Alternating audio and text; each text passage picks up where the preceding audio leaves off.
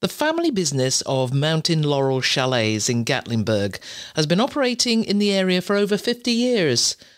Working on a limited edition philosophy and stewarded by Tom Goodwin, the company has an enviable repeat market and takes over 80% of its bookings direct.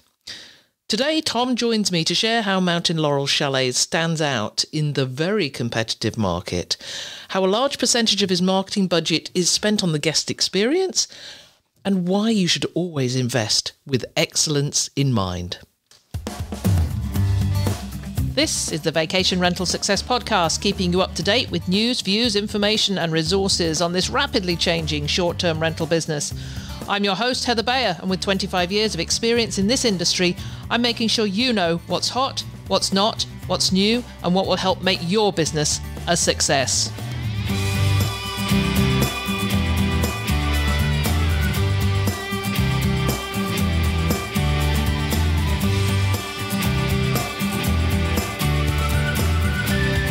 Well, hello and welcome to another episode of the Vacation Rental Success Podcast. This is your host, Heather Bayer, and as ever, I'm super delighted to be back with you once again.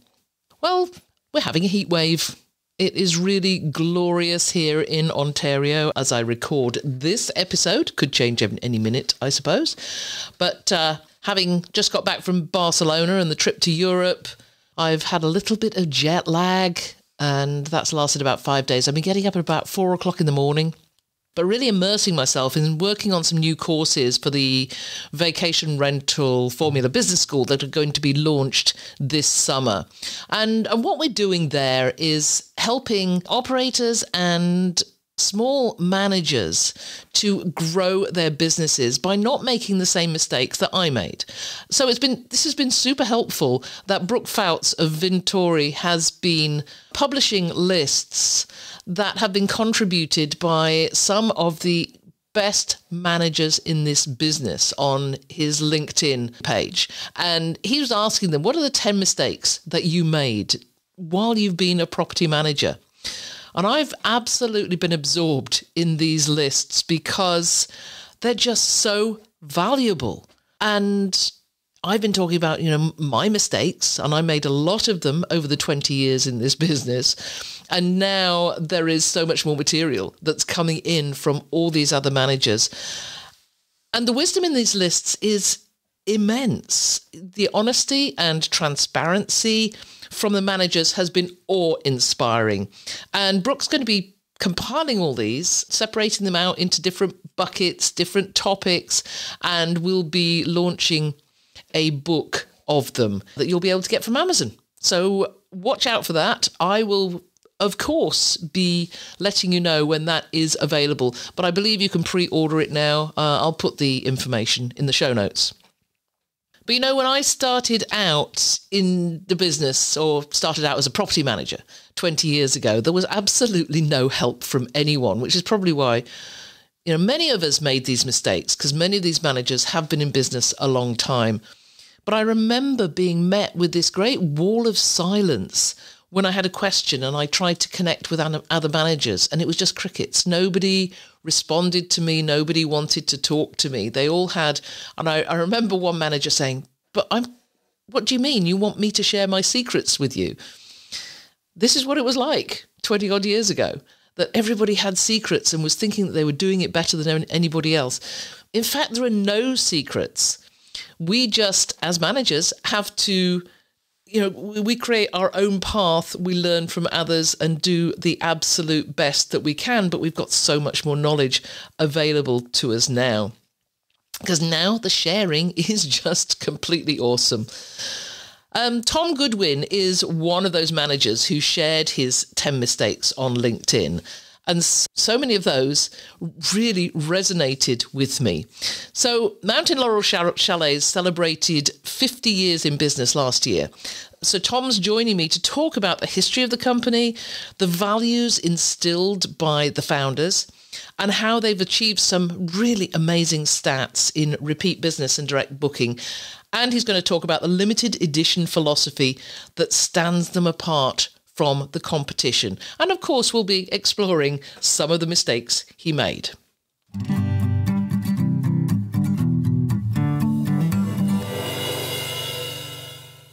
So I'm delighted and honoured to have with me today Tom Goodwin from Mountain Laurel Chalets. Welcome, Tom. Thank you so much for joining me. Thank you, Heather. It's certainly a real treat to be with you today. Well, I've been doing a lot of research, as I always do, and came across podcasts and articles, and then, of course, the list of your 10 mistakes that you contributed to Brooke Fouts' LinkedIn post. Do you know he now has something like 700 or 800 of these? Well, 70 or 80 lists, I think it is, which constitutes 700 to 800 mistakes. And it's a joy to read through them, because as a property manager, and I'm sure you see this, it's always good to see that everybody else is going through exactly the same thing as you are. Yes, I think I've made all 700 mistakes. Yes, me too. I read through those and you're nodding. Oh, gosh, yes. It is so great that we're opening up and being vulnerable and sharing, and it's, as opposed to the facade and everything's perfect, but just to share the things we've learned that make us better. Exactly. I said in the introduction to this episode that I loved the transparency and the rawness of some of these contributions, because your business has been going for 50 years plus. I was in my business for 20 years. And I remember way back at the beginning that nobody wanted to share a thing. Nobody, you couldn't ask a question and you get this wall of silence. But now everybody is so open and transparent, and it's great. So, Tom, I'd like you to tell us a little bit about yourself, but the business, because it has, with 50 years, it has such a rich and awesome history. Yes, and I am so grateful that the way my life has been orchestrated, and the woman I met and fell in love with, unbeknownst to me, was the daughter of some pioneers in the vacation rental industry. So Mountain Laurel Chalets was started in 1972 in Gatlinburg. At that point, it was the third vacation rental business. Now it is the oldest, the only remaining. And we are second generation and preparing for third generation. And everyone knows the statistics of success of second and third generations, and we're hoping to beat those odds. And that has been exciting to continue the 51-year history. But Mountain Laurel Chalets began really out of a heart of hospitality and caring for others in the community. My mother-in-law, Dot Egley, and father-in-law, Ralph Egley, moved to Gatlinburg because they loved the Great Smoky Mountains National Park. They got engaged on top of Mount LeConte. They were married, and they had lived elsewhere in Tennessee, and moved to Gatlinburg to start their family in 1958. So very exciting legacy. But by 1972, they were very entrenched in the community, and hotels would sell out, and there was no way to communicate to people that there were no rooms available. And so Wilma Maples, or owner of the Gatlinburg Inn or the Mountain Inn, would call Susan's parents and say, "Do you have a room available? Because we have a couple here, they have nowhere to stay." So my wife and her sister would move out of their bedroom, which was 2 queen canopy beds with an attached bath and a sliding door to the deck. They would move out and they would provide that room. And so they were a B&B before B&B existed, and they were just helping out the hotel owners. And then it kind of spurred into, they were one of the first homes built up Ski Mountain Road in Wiley Oakley and Gatlinburg, if people are familiar with that area. They were not paved roads at that time, so they always had 4-wheel drives. They lived year-round. Very few people lived year-round. So the other people that owned their own personal vacation homes would give their keys to my in-laws and say, "Would you watch over my home in case a water line breaks, or check the home and for security and safety?" And then Dot and Ralph thought, well, there's all these empty homes and there's people that need places to stay. So they started asking those homeowners if they would be interested in renting their homes while they weren't there. And they purchased their first home, and they called it Mountain Laurel House. And then that birthed the business in 1972. The first rental was July 1st for $20 a night for a 2-bedroom. And that began the journey. And they continued to acquire other homes, build homes. And a lot of those original homesteaders in the area would pass away, and they would give a first right of refusal to my in-laws to purchase the home. So they began purchasing homes as well. I wish we could purchase those homes at that same price today. Yes. That was a great business strategy. And before you know it, by the 80s, they were advertising 3 times a year in Southern Living. That was the only advertising. And they were members of the local Chamber of Commerce, and they were doing very well and continued to do that. And then I got involved with the family when I met my wife in 1991. We married in 92. And she said, oh, by the way, we have some homes that are part of the family that we do in this business. So I got involved just as a family member and a homeowner and an investor in the properties. And then by 2012, bringing this whole story together, how I got involved was that there was some difficulties in the management and the finances that my in-laws were not aware of through the current management. So we started asking questions and realized we need to get involved in this. And the family asked if I would serve for about 6 months as the general manager to straighten things out. And it took 18 months to get us out of the wrong curve and towards a profit. And in that period of time, I fell in love with the hospitality and the business and the people in the community. And now my wife and I, my in-laws have passed away in that time. And so the timing worked out really well for our family in the succession to a second generation. We righted the ship, became profitable, and my wife and I are now the sole owners of the business. Family is still involved by owning several of the properties that we manage. Then we took a huge turn in 2016 on November 27th. The Gatlinburg wildfires came through. And in a matter of 2 hours, we lost half of our business. Wow. 48 of our properties, 9 of our personal homes. And that began a resetting and a reestablishing where we were going to go, towards the future. That is an amazing, fabulous story.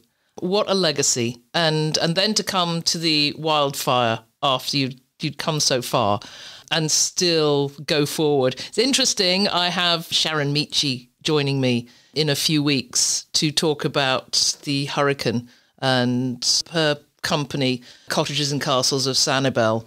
And I know she's going to tell this similar story about sort of rising from the ashes, although slightly different from a hurricane. Yes.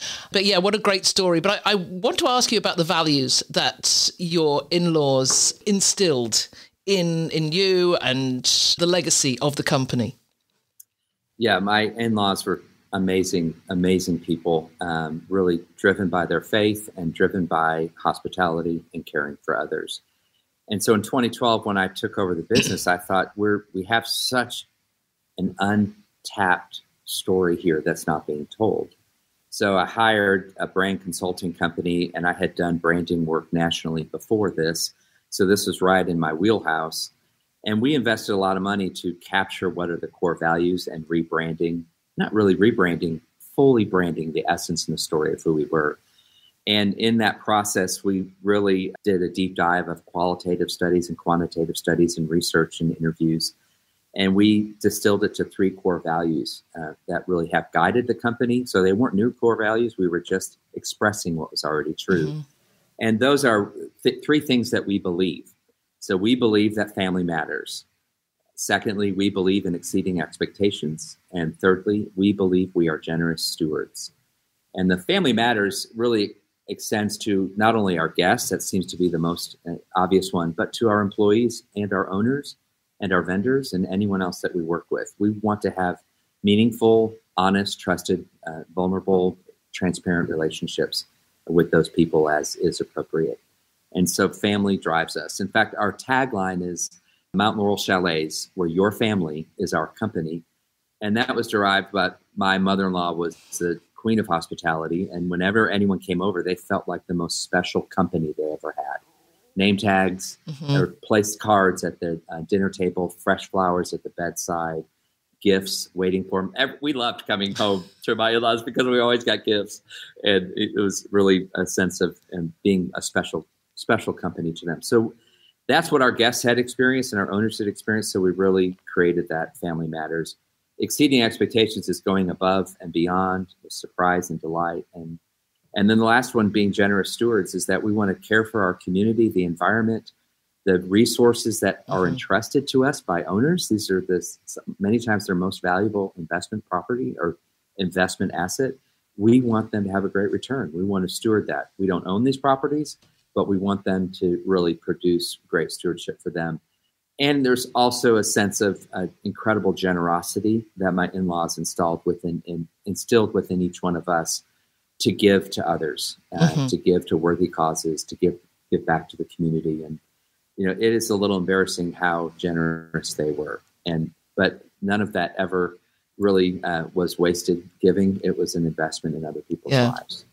I want to step back a little bit to something you said before, just about the fires, the Gatlinburg fire. How did you recover? I know that could be the topic of an entirely separate podcast, but people will be thinking this. Well, you lost 9 of your own homes, and it was devastating to the community. How do you come back from something like that? Well, I would say, Heather, our core values drove us in how we responded initially, and it took a matter of days to find out what we had lost, to even know that our office was still standing. And so about 3 days afterwards, we did see on the news that our office was there, but the 8 acres all around our office were destroyed. The support walls, the railroad ties that backed up on the end of our property were burned through. The PVC pipes were melted on the side of our building, but our building survived. And that our building is right as an entry point to the area where the most devastation was, up in the Chalet Village area. So we immediately responded by, how do we take care of people? How do we be a part of this community? And we rallied with several churches and other individuals that made meals. We had water, we had equipment, supplies, we had bathrooms available to all the emergency responders, the National Guard that came in, all the utility people. And so we responded immediately with serving others. And I think that was really instilled in our life as just essence of, how do we respond? And it continued on with, we had 48 homes that we lost. So these are owners that are devastated, their properties. What do we do? How do we handle insurance? And so we were really the forerunners for them. We handled all their excavation. We contracted out all of getting the house or the land and the plot ready. And we coached them through how to file for insurance and how to work in that. So it was a hard recovery, but in 2012, we were facing a very difficult financial time that no one really knew about, but the financial books were not in order when I took over, and we were losing money. So I knew what it was like to lose money, and I knew what it was like to invest in the future. So in 2012, we took out loans and we were investing towards the future. And in 18 months, we became profitable. So we thought, okay, through the fires, we can press through this, and we'll experience loss. But we hadn't spent all our money that we had earned from 2012 to 2016. And so we had money in the bank. We had the ability to move forward for 18 months. And we served our owners not knowing if they would even come back to our program or rebuild, sell their lots. Many of them sold their lots and said, we're done. This is too emotionally difficult for us. And now those are RBO homes, and they're not on our program. But we did what we felt was right in serving others, exceeding their expectations, treating them like family, and giving back to others. And it took about 18 months, again, to turn the business around and become profitable. But we had to scale down, from 23 employees to 12 employees, because when you have 120 homes or 100 homes, then you have 48 homes. There's a lot of operations that need to be taken care of, and 48 homes doesn't cover that. So we really had to begin to build and to grow. But we found a real niche and spot that at 60 homes, we're very profitable. And so that allows us to just scale and grow. And we're up to 70 now. We want to move to 120. But we want to do that responsibly with the right amount of employees, the right amount of support, and the resources that we can keep what we call our limited edition experience for our owners and our guests. Yeah, we're going to, let's go with that. Let's tell me more about limited edition, because we've heard it from Matt Landau. He's been espousing limited edition for quite a number of years now. And it's always wonderful to talk to operators and managers who apply this philosophy to their businesses. And I'd love to hear how you do this and how it impacts on your guests and your owners. Yes, a huge shout out to Matt Landau for this. I remember sitting in a a meeting, and I guess it was the San Antonio VRMA conference, and Matt was sharing about the 4 components of limited edition: family, local, specialized, or surprise and delight, and then specialized. And I thought, that's who we are. So it was so nice that someone else had already identified the core of who we were. And I latched onto this, and I said, Matt, this is, I want to grow in this. I want to champion this and champion others. And so I was so fortunate to become friends with Matt and to have those connections and to network. And that happened at my first VRMA conference in San Antonio. No better person that I could meet. So when we had a way to identify what limited edition was and what we were, we just began to grow and to dig deep and to think, how can we improve? We are family owned. We are local. And the areas that really energize me is the surprise and delight. And we're specialized just in the Smoky Mountain area. So the area to grow in was, how do our guests come away with this sense of, I can't believe you did that, or you remembered, or that was so much, so it's extra. With vast competition in the Smoky Mountains, 23,000 cabins and condos, not even including hotels, and we have 70. It was a small percentage, but we want all of our return and repeat guests to experience that limited edition experience, and our employees and our owners. So all these core values just don't apply to our one audience, but they apply to all of our audiences. A couple of things I want to touch on there. One of them is the really impressive statistics that you have on repeat guests, and I want you to share that. Yeah, we have around 50% of our guests are repeat guests. But I think the most exciting is that 20% of our revenue and our guests bookings come from people who have stayed with us 5 or more times. Mm-hmm. And 5 is the low watermark. There are people who have stayed with us 30, 40, 50 times in the 51-year history. They're bringing second generation, third generation, celebrating 30th, 40th anniversaries. And they're what we call our family first members. So when you stay with us 5 or more times, which I don't know that I've ever stayed at one other company or hotel, specific hotel, brand of hotel, yes, but no vacation rental company 5 or more times. But we have people coming back 3 and 4 times a year.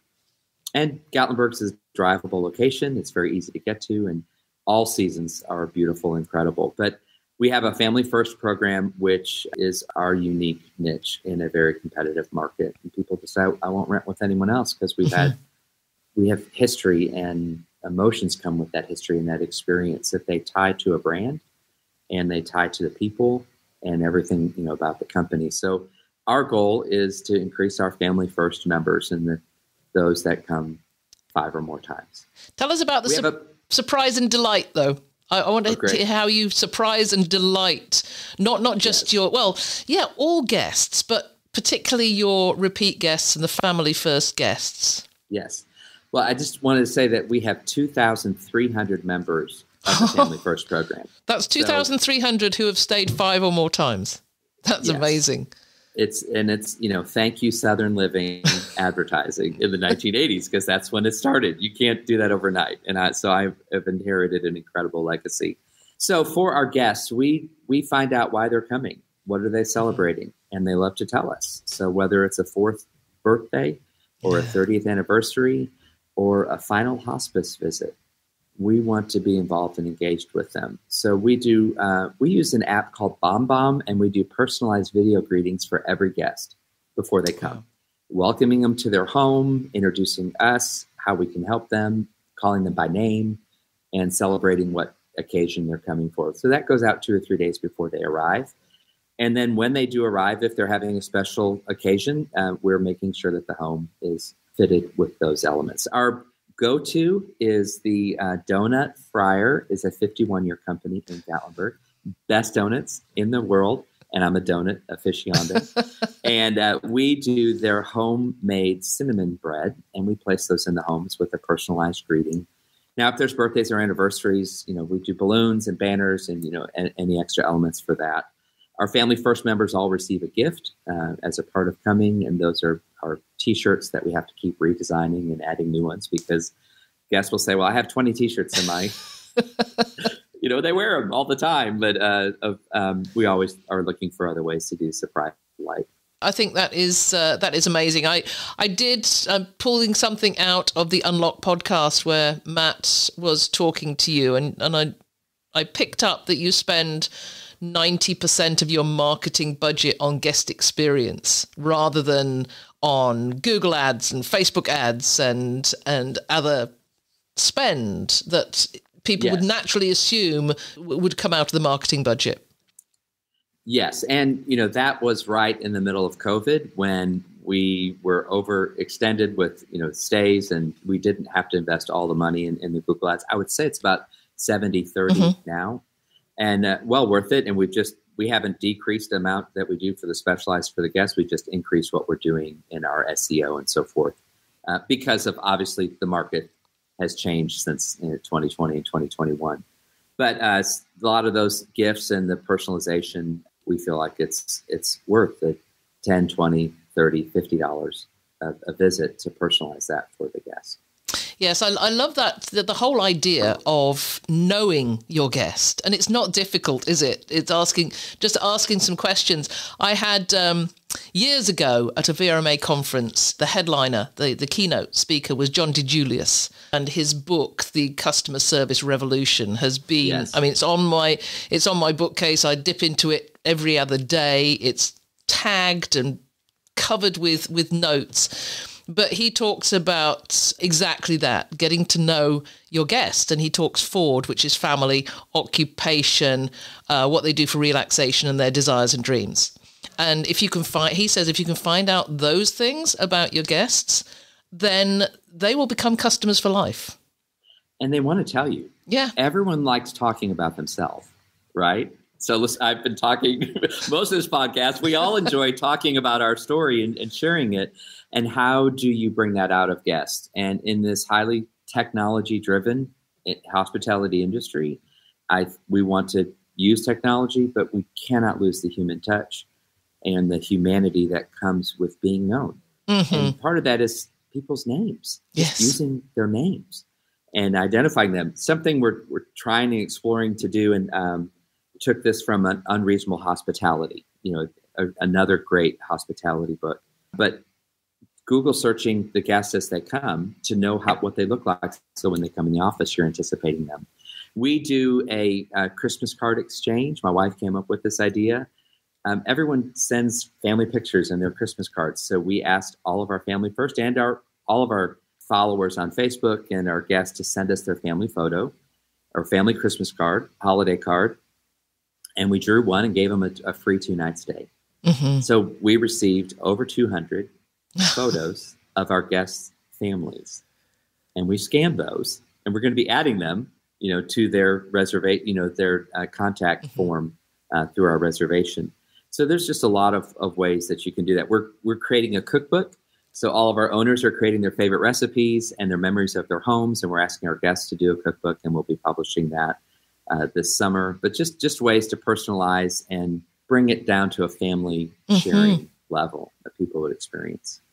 So we've been talking a fair bit about guests and experiences for guests, but I want to move on to owners, because owners, obviously, the lifeblood of our business. And one thing that I have noticed, particularly love, that you get your owners together and you entertain them, you educate them, but they are part of your family as well. Yes, and this is something my in-laws started over 40 years ago. We're uniquely located in the Chalet Village area. That's where the 90% of our homes are located. And historically, it's the oldest vacation rental part of Gatlinburg. So that neighborhood association has an annual meeting that people come to the last Saturday of April.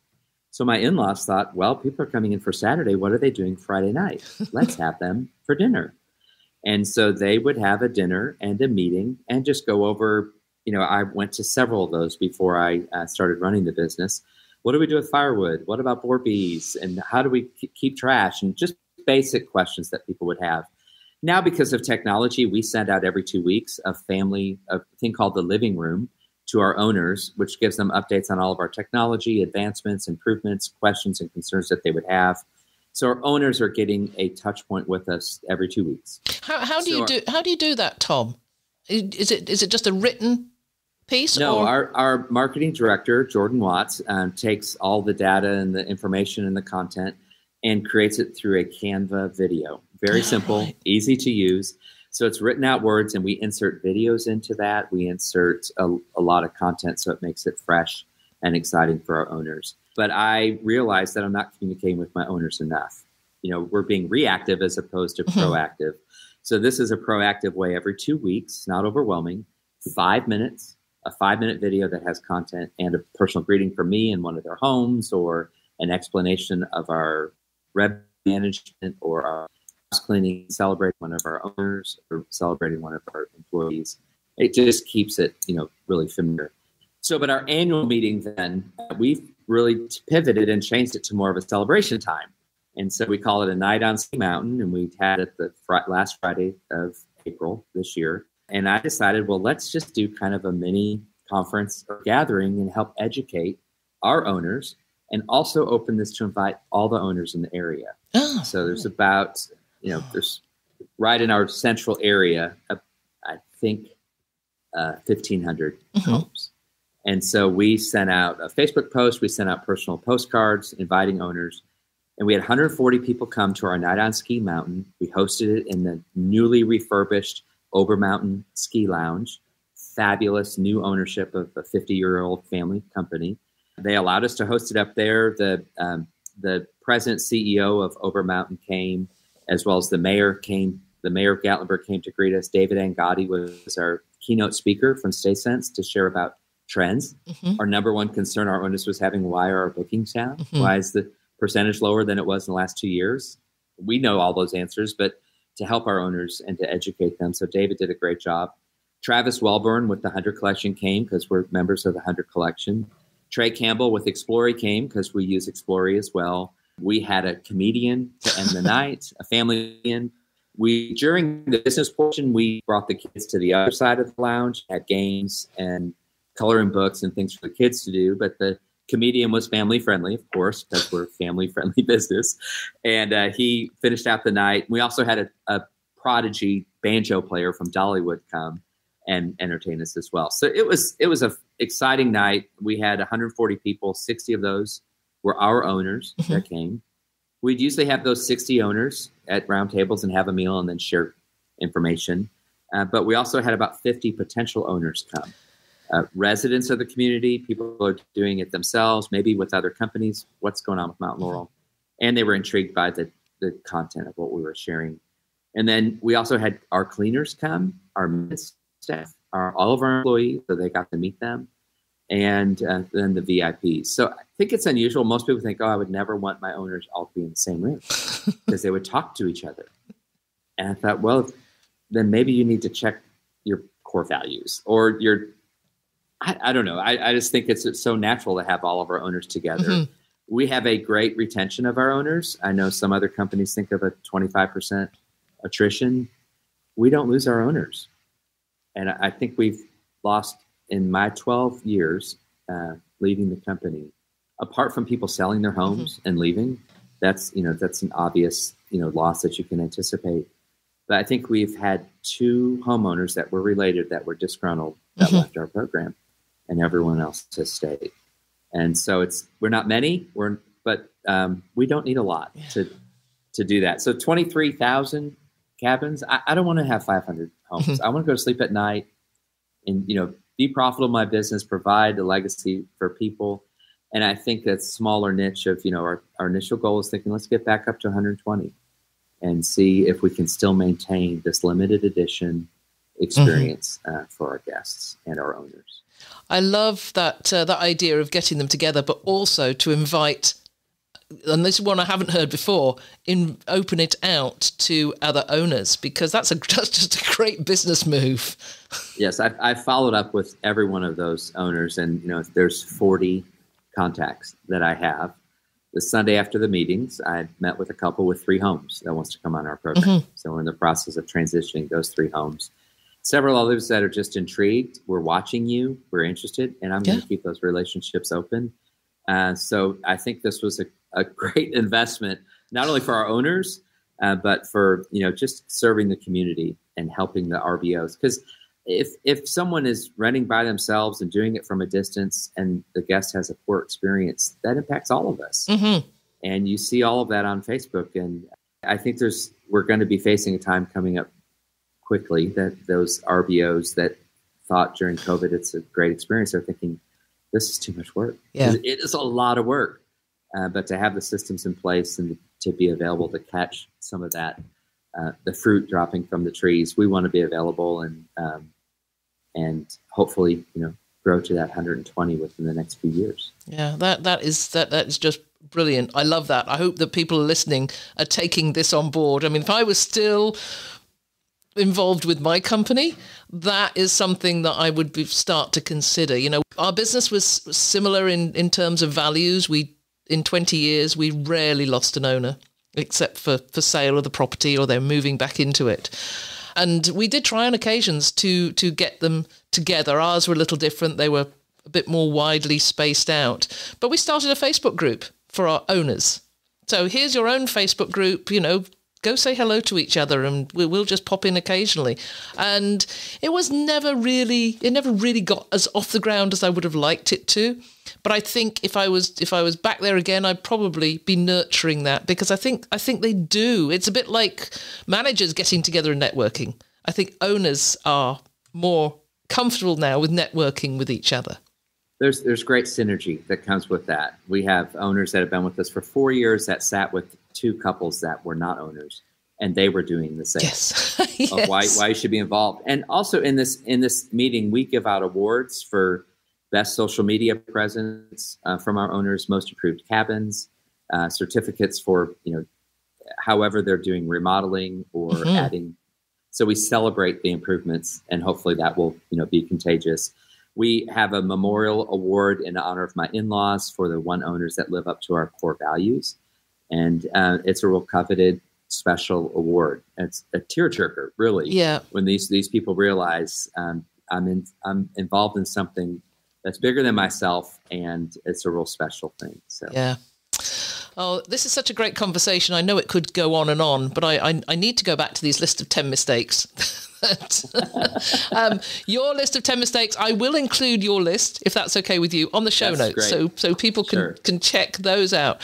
But the one that I wanted to focus on, because we're sort of touching on something we haven't talked about yet, and that's really your technology. And it was definitely one of my mistakes that I didn't word mine as elegantly as you did. I think I said, we just spent too much on the cheapest stuff and didn't look at how, at excellence in the future. But you said, I sometimes misunderstood the value of investing with excellence in mind.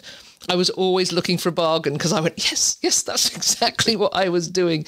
You get what you pay for. I'm learning more and more that spending resources on competent staff, helpful tools and quality services pays off in the long run. Have you got an example of a time when you actually did that, you cut costs and realised later it just wasn't the best economic decision you could have made?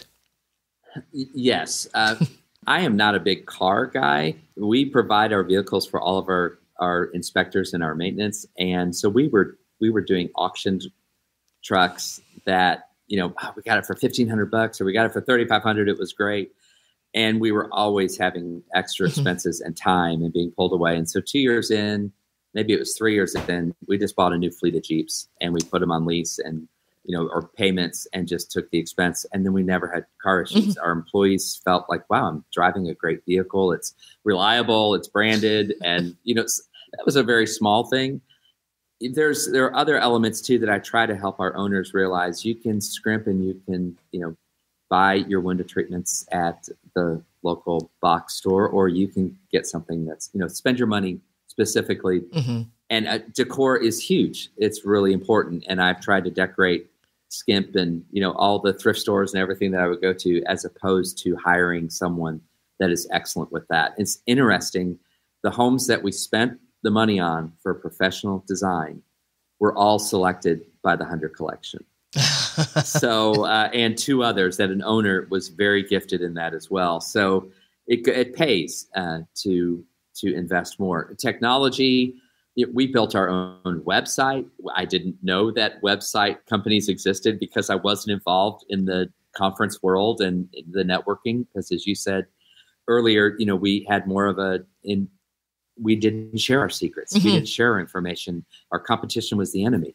And we were the experts, and we knew more than they did, or they were stealing from us. So there's a very, I call a scarcity mentality. And I needed to replace that with an abundance mentality. There's plenty of room. There's plenty of space for others to succeed. There are 23,000 rental opportunities in the Smoky Mountains. There are probably 300 management companies and another 1,000 upstarts of RBOs in our community. There's plenty of room, and we can share all of our best resources and tools. And back to the question of, I tried to skimp on the branding, and then I hired a marketing company, and it was expensive when we weren't making any money. We invested $50,000 in the research and the rebranding, or the rebirth of who we were as a company, has paid itself off in spades. It's beautiful imagery, marketing, all the elements, the colors, the tone, the feel, the voice, all of those things coming from experts and really capturing the essence of who we were was well worth that. There's plenty of other examples of, let's just hire the cheapest entry-level employee, and what do you get? The cheapest entry-level employee. So, we, especially in this market, we're trying to, be much more generous and competitive with our compensation with our employees as well. Yes, I think it's so worthwhile just really thinking 5 years ahead with every purchase. What's this going to look like in 5 years' time? Are we going to need to replace it? Probably. If you buy the cheapest, it's going to have to be replaced, or even 3 years or 2 years' time. Yes, and we have to replace all of our Jeeps now. So I was like, okay, let's go do that. We get, of course, I'd love Land Rovers or something like that, but that's not reasonable. So you've mentioned that you are a relatively new conference goer. You didn't go in the past, and it was interesting because I've been going to VRMA for many years, and I missed you. I would love to have met you years ago. But what changed your mind about attending?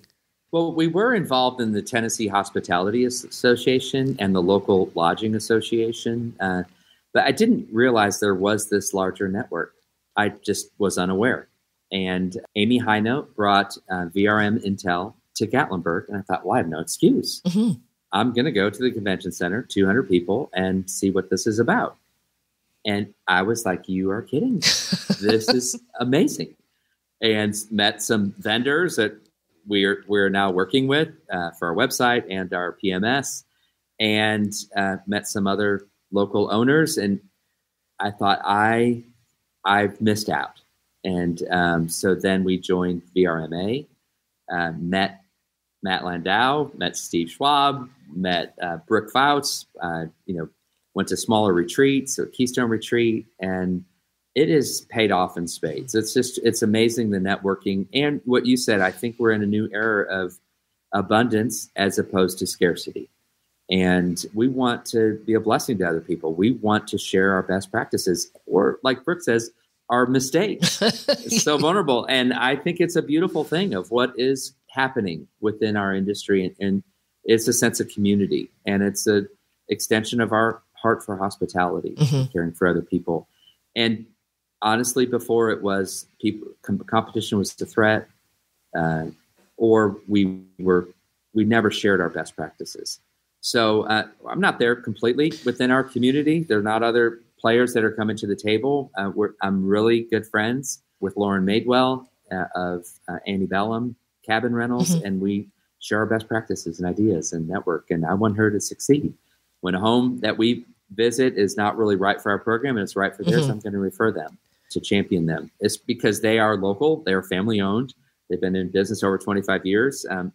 I'm honest, I am skeptical of a lot of the RBOs, and I think I saw someone wrote, I should have befriended, David Angotti wrote on his 10 mistakes, should have befriended more RBOs an individual, and he regretted not doing that. When he did, it was great. So part of that was our first step this year in inviting other owners, to our program and beginning relationships with them.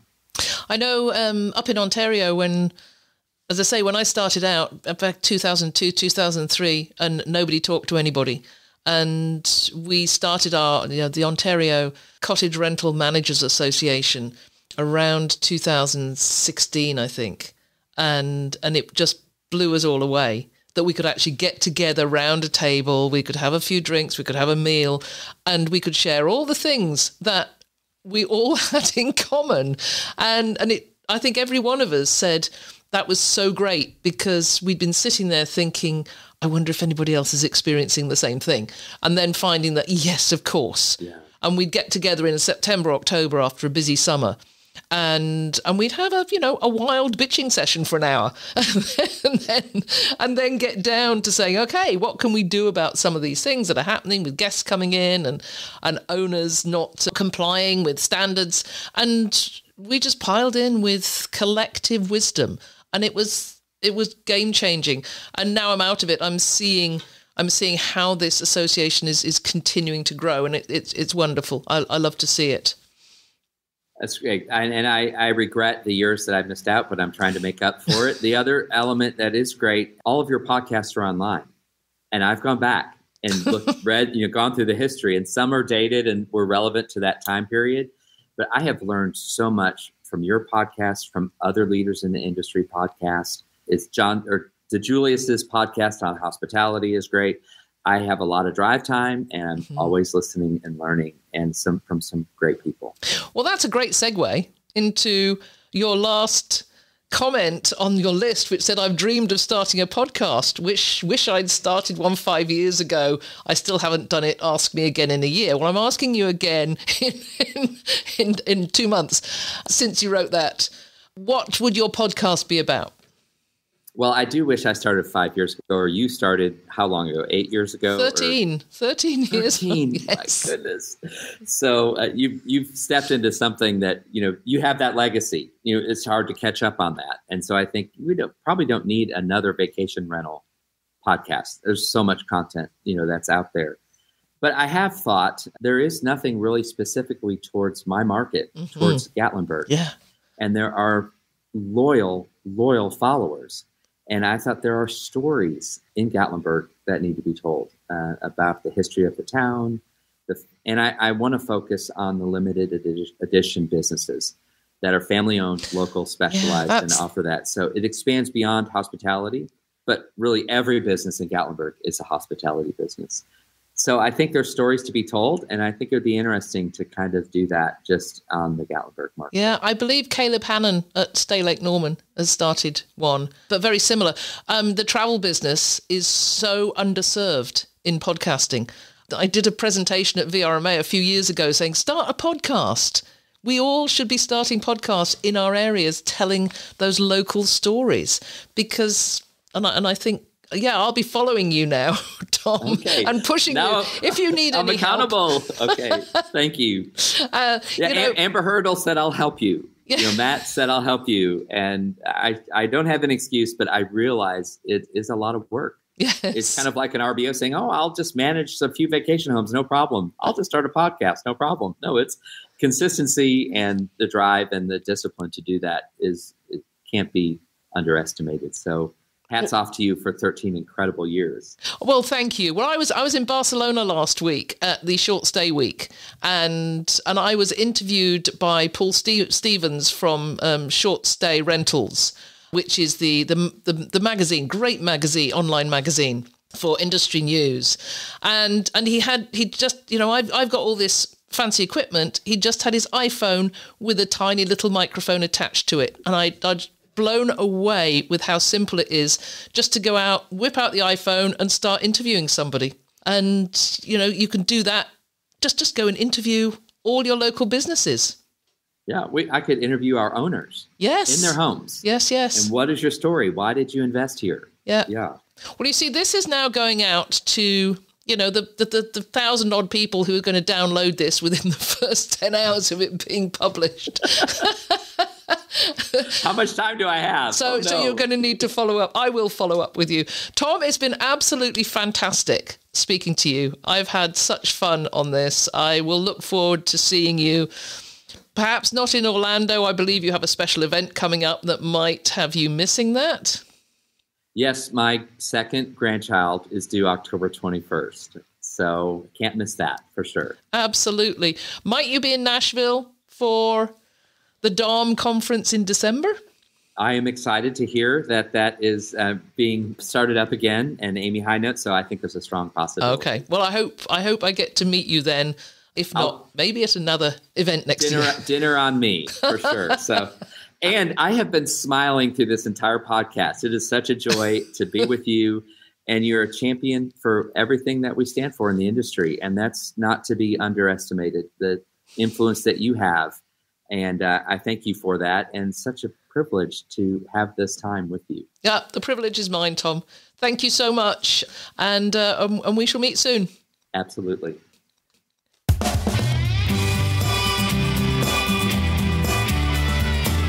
What a great conversation that was.